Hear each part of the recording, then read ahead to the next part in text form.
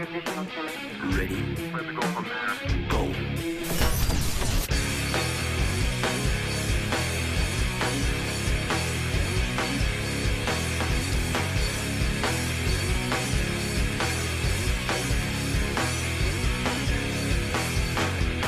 I see the water break, another life is at stake.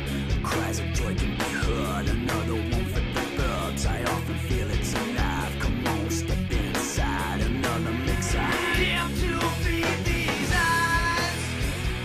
Now, I thought she was a pretty supportive girlfriend, mate, but she's off getting sweaty tonight without you. What's up with that? Yeah, off playing tennis. She's usually pretty supportive, but I suppose race day is probably where it ends by the sound of it.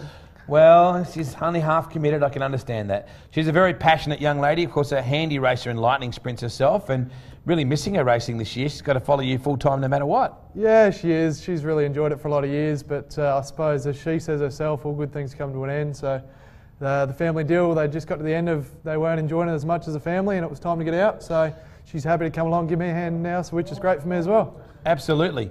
Mate, just listen to Darren Disbury talking in the background there. It's not something we normally have happen. Your brother, of course, is in the studio. You guys are a two-car team, this real family operation. Yeah, no, we enjoy doing it together. We wouldn't do it any other way, so it was good he could come along with us tonight. So. Hi Hayden, you're waving. There's Chaz and Pete right alongside. You need to elbow him and try and get a sponsorship deal out of Chaz. He's come back to race, you know that? Yeah? When's this happening? It's happening very soon, mate. It's going to be in February, so great. Looking forward to that. Now, you're racing. It's a big operation for a family deal. Sprint car racing is not cheap by any means, is it? No, it is tough. Look, we've always done it as a family, and I suppose when my brother became old enough, it was kind of, Dad had always said it was only fair he jumped in and had to go as well, so I thought that might have been me spending a little bit less seat time, but we ended up with two cars. So, yeah, it's hard to get them out there, but we still enjoyed it at the same time. Now, I've got to try and remember, who is it that drives the Magna? Well, we both have Magnas, actually. You just never caught on to me having mine. I just kind of sold mine a few weeks back, actually, so I've upgraded now into the Mazda Ute, so young Hayden's still got his going strong. There you go. Mitsubishi Magna, the world's most abandoned car. How do you guys keep it going? It's not an easy prospect, is it, two cars? No, look, it's a lot of hours in the shed, and I suppose when we keep tearing them up like we are at the moment, it even becomes more. And yeah, the dollars are pretty high up there, but I suppose we just keep ticking away at it and just get the bits as we can and try and keep a little bit of spares in the background so we can repair them if we need to. Who's the one with the biggest temper out of you and Haydo? I'd probably say usually Hayden's got the biggest temper, but if you can get me going, mine goes a fair way past his, I think. Fair enough. What's your greatest thrill in racing so far, Pitty? I don't know, it's probably a long time ago to be honest with you, but it was probably back at the 360 Australian title when I was racing them. I think I'd only been driving for about a year or so. We went to the title and I got up as far as running fourth before I ended up having a spin. So started on the front row on the first night, and that was a pretty big thing for a guy just into speedway racing. So it still sticks into memory. We've had some good runs of the 410 since, but nothing to kind of top that, I don't think. We just saw a couple of shots of you alongside a couple of blokes who are fairly average.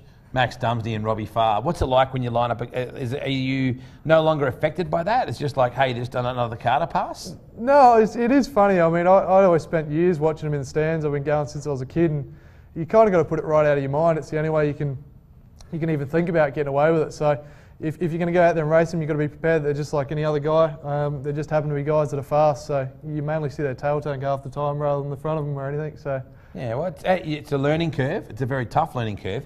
One thing that's really helping this stuff, though, Terry, is South Australian racing is going off its head. Yeah, I'm really impressed by the cars we've got out there at the moment. We've got some guys that are just so consistent. I mean, you've only got to look at Luke Dillon and Matt Eagle. You struggle to find a meet and they don't go good. And in between, we've seen a couple of first-time feature winners this year. You've had Brad Keller pop up and win one this year, and then... Stop right there. I suppose. Let's talk about Brad Keller. Yeah. How you guys going? Yeah, good. Yeah, no, Brad's having a good run, and we're having a good run too. So. Why do I ask you about Brad specifically, do you think, Terry? I suppose at Murray Bridge when we had a bit of a chat, and I tried to get his address for a Christmas card, and he tried to get mine, and and we kept asking, and I think it was just too loud in the middle. We couldn't hear each other, so we kept yelling louder and louder. But it's a hard deal. You guys are emotional about your racing? Oh yeah, for sure. I mean, it's like I say, it takes a fair bit to push me over the edge, but. Yeah, that night was just one of those deals. I suppose it's a racing incident. I didn't really know what happened, and I suppose Brad came across and just wanted to tell me that maybe I might want to improve my driving a little bit to some extent. And, constructive criticism. Yeah, and I said I took that on board and said thanks very much in a loud manner, and yeah, we wandered back to the pits. So it's good to get things off your chest. I always reckon you move on. Yeah. that was racing at the start of the year. And look, if we walk past each other in the pits, we're still say good day. We might not be having dinner together, but it's not. It's in the past. We move on. Tell me about Dad. Yeah, it's actually great. He's been around Speedway all his life, and it's kind of ironic that he used to crew for Gary Dillon back in the day, and now I'm racing against Luke. So things go around in stages, and he just loves it. He started off in V8 Dirt Modifieds, got into the 360 class, and now he can't get a spot in the seat because there's 2 seats that don't fit him anymore in the cars. So You make sure that that's the case? yeah, we squash him right up nice and tight. I'd rather have a tight seat than one that's loose, just so he can't jump back in between. Terry, what is a good result for this team? Does it have to be a win, or is it about bringing the car home straight, or is it about being competitive during the night, or how does it work for you? First thing's always just bring the car home straight. I mean, we can't exactly say we've been doing too well at that this year, but it's not through lack of effort. And then the other things, we just try and aim for the podium. That's the go. Hayden's just trying to get more consistent as he goes along. I suppose even for him, just to get heat races where he's trying to move forward each heat. And for myself, I'm feeling like we've got the pace now to run on the podium each week, so we're just shooting to try and get up there. It's very, very busy in the studio at the moment. We've actually got Kenny Mack from KRE calling in on the Skype very shortly as well. What are you doing with your engine program? Yeah, we've used Maxwell Motors since we started, so Yep. They look after all ours. We've just got a brand new one in my car for this year, and yeah, it's going really well actually. I've been really enjoying it, just getting used to the new power curve in it and how it works. And Hayden's got the same, he's got a Maxwell motor, so we love them. We've never had any issues with them, so touch wood, we'll keep going like that. You always have a big team, lots of people around after the events, very social, and Mum's a big part of what you do as well. Yeah, no, Mum loves it. We couldn't do it without her. I don't think I've ever put a tear off on my helmet since I've been racing, so she keeps that side of things under control, keeps the cars clean.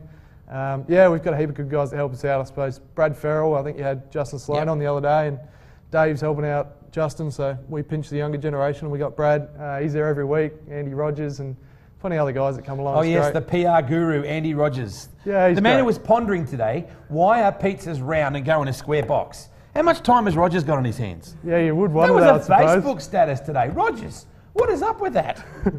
Yeah, he's good fun to have around. We get that kind of stuff regularly out of him, so it certainly makes the night enjoyable. It's been great to have you on the program, mate. Good luck this year, both you and Haydo, both the Magna Precision Driving team members. Hope it's a big season ahead with Speed Week and all that good stuff for you. Thanks for coming down, mate. No worries. Thanks, Wader. Thanks for having us. Great young talent. Very, very indicative of how South Australian racing is going off its head. And speaking of South Australian, the legendary World Series race director Shane Collins has entered the building. It's suddenly got a bit hotter in here. He's going to be on the program very soon.